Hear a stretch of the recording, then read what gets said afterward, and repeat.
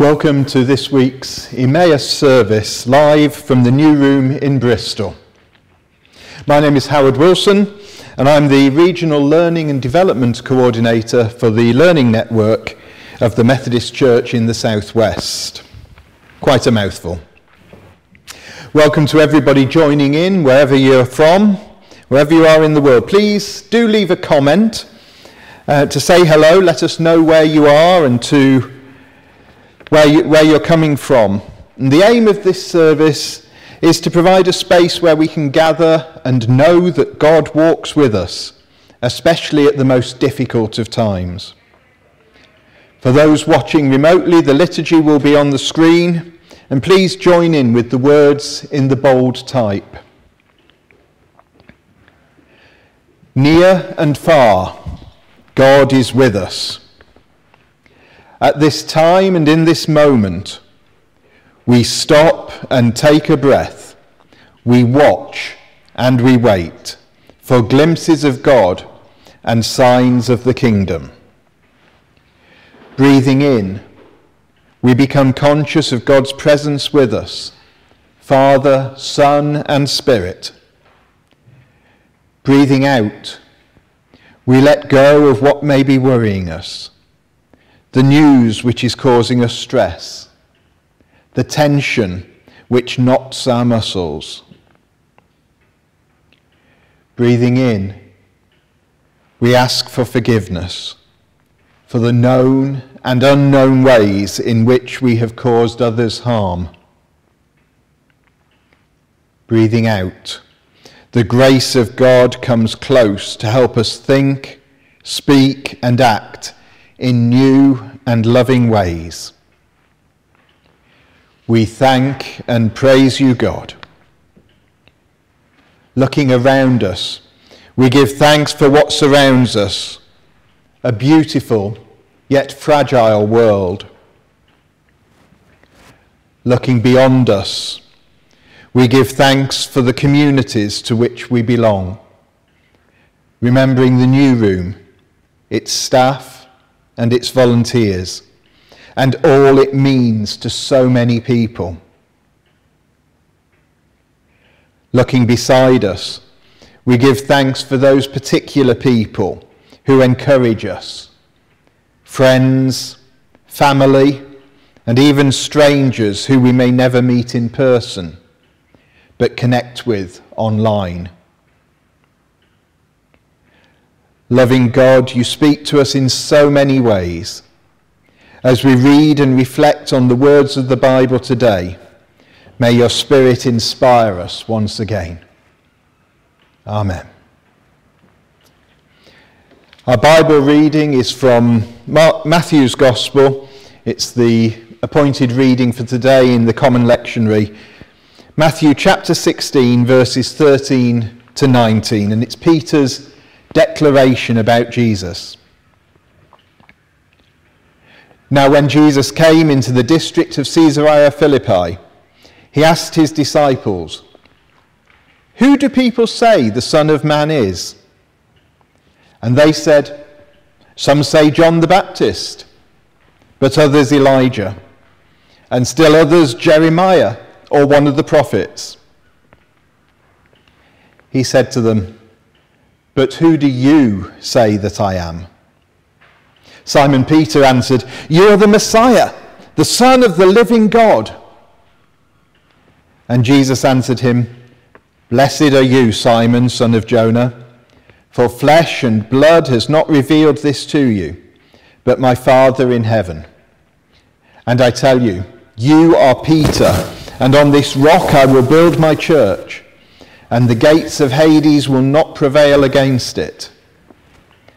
I will give you the keys of the kingdom of heaven, and whatever you bind on earth will be bound in heaven, and whatever you loose on earth will be loosed in heaven."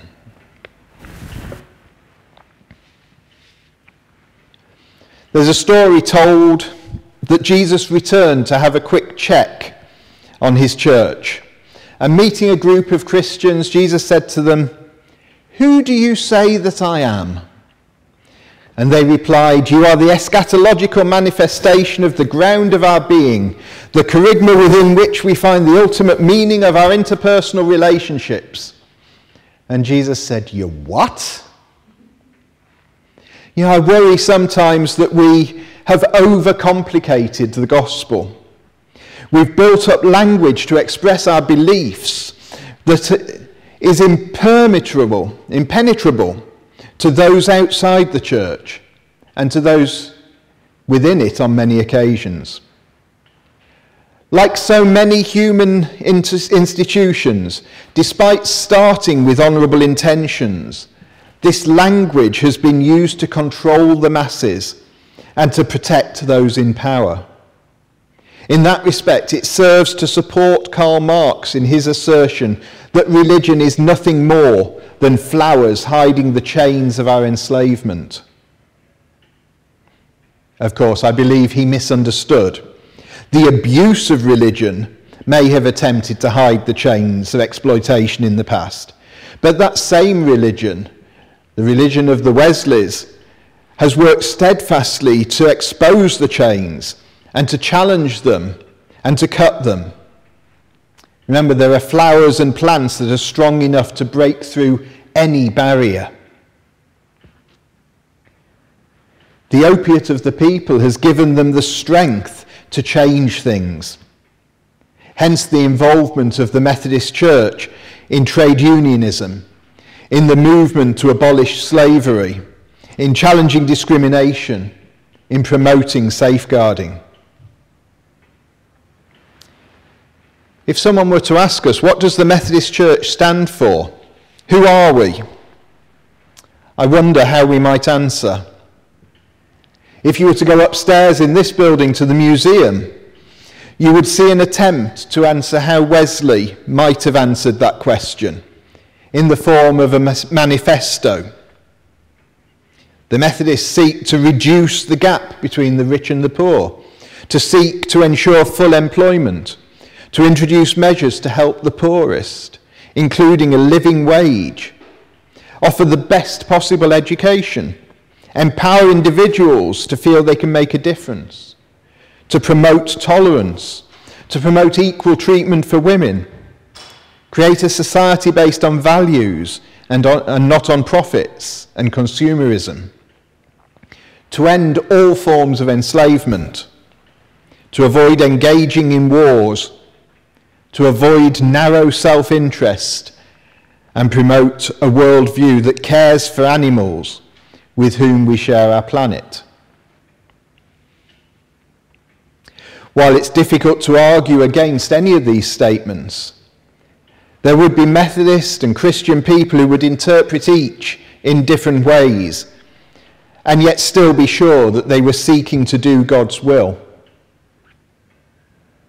We must sometimes live with contrary convictions on many topics. As we meet here in the new room and watch our screens at home, the Conference of the Methodist Church is meeting, some of them physically at the National Motorcycle Museum in Birmingham, others joining them virtually online. There are a number of issues that will be seen by some as contentious. There are decisions to be made that will change the nature of our church. Others will reinforce and restate our key principles, like the ideas that our ministers are itinerant, constantly on the move. But at the heart of it, the critical message must be that we are still one church, able to live with contrary convictions, but united in our overarching belief that Jesus is the promised Messiah, the Son of God, sent to bring his people back into a right relationship with God.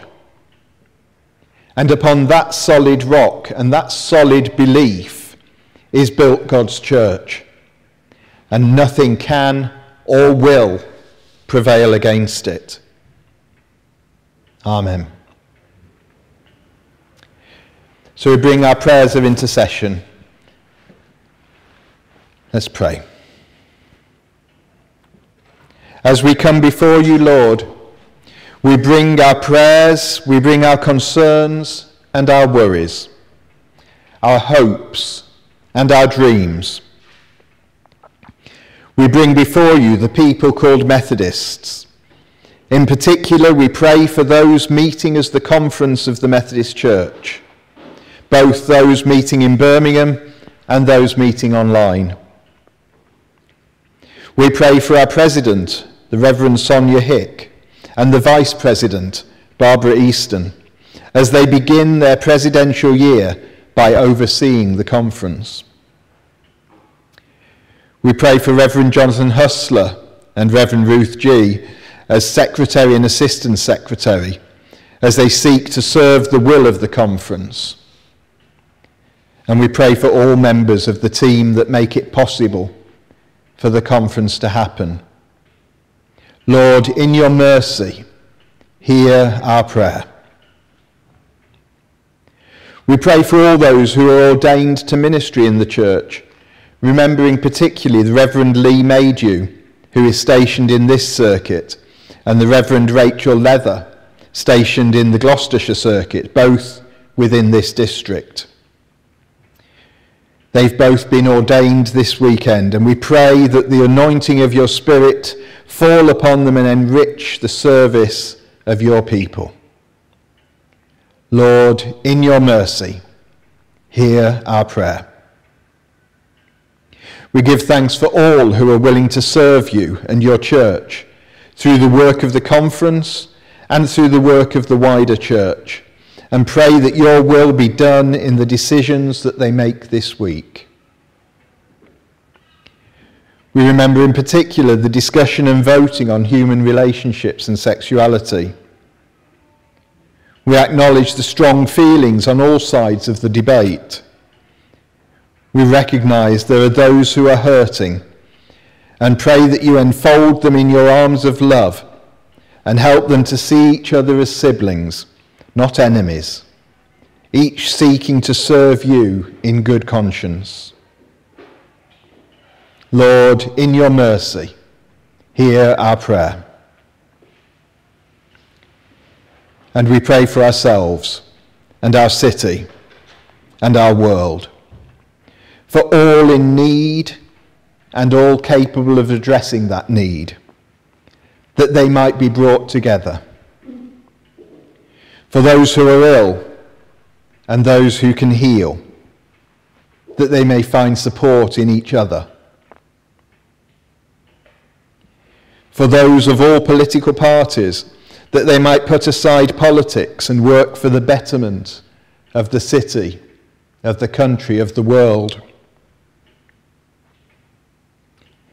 In the silence, we bring our own needs to you, knowing that as a loving parent, you want only what is best for us.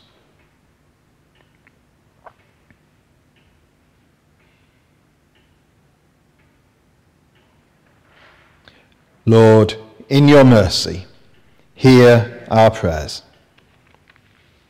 And so we say together the prayer that Jesus gave us. Our Father in heaven, hallowed be your name. Your kingdom come, your will be done on earth as in heaven. Give us today our daily bread. Forgive us our sins as we forgive those who sin against us. Save us from the time of trial and deliver us from evil. For the kingdom, the power, and the glory are yours, now and forever. Amen.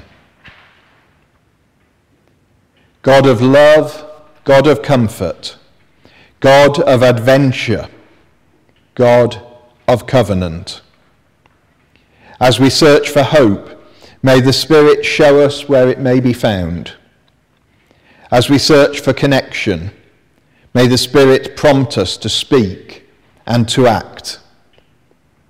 As we search for meaning, may the Spirit show us what is real in familiar and new places. Help us to look. Help us to really look. Help us to listen. Help us to really listen. We look for God at work in the world and pray for healing in the broken places and justice in the hurting places. We thank you that nothing can separate us from the love found through the life, death, and resurrection of your Son, Jesus. Thank you that your strength enables us to work with courage, compassion, and hope.